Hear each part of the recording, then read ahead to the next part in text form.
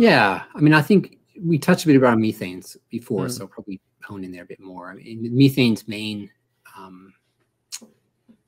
consequence when you have excess amounts of methane being produced is a slowing of the gut transit time. Okay, so that can manifest in constipation, where you're not pooing every single day, or your poos are really hard and rock-like and really hard to get out. Yeah, but I think on top of that, which can result in hemorrhoids and anal fissures, and you get a backup of gas like bloating and distension occurring because things just aren't, you're not pooing, and therefore the gas can't get out either. So you're just blowing up like a balloon because of all the gases building up behind that sort of poo backlog.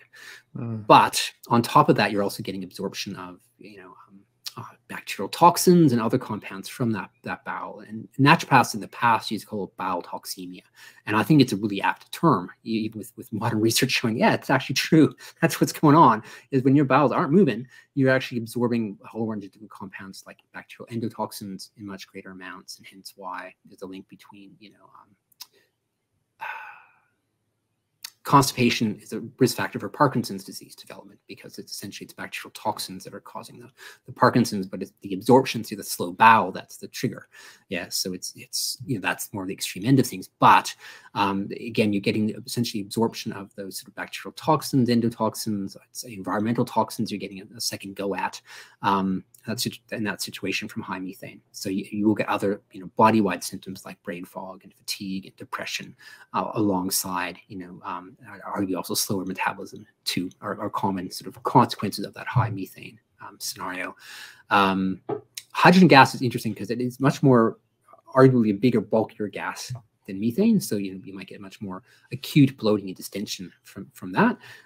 Interesting enough, methane is mostly because it's more condensed, dense gas.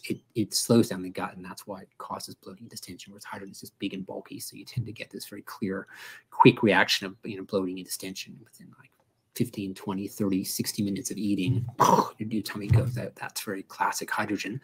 Hydrogen sulfide, so there's some debate about what classic symptoms are. But for me, it's very sulfury burps and very sulfury flatus would be pretty classic symptoms of that, and worsening of symptoms after sulfur-rich foods or after meat as well, because meat is high in sulfur-containing amino acids, or worse after fatty foods too, because of the outflow of bile.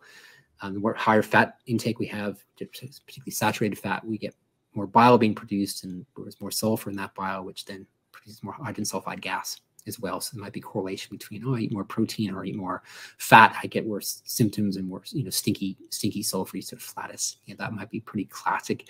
In that way, bowel pattern, I could argue, will go either way. I mean, I think some people would suggest that hydrogen sulfide is diarrhea. I don't see that all the time in my patients, although it's probably more common than constipation. But I do have patients who have slow transit time and have high hydrogen sulfide gas as well. But I'd say more commonly associated with more normal sort of transit time when you have high hydrogen sulfide gas being produced.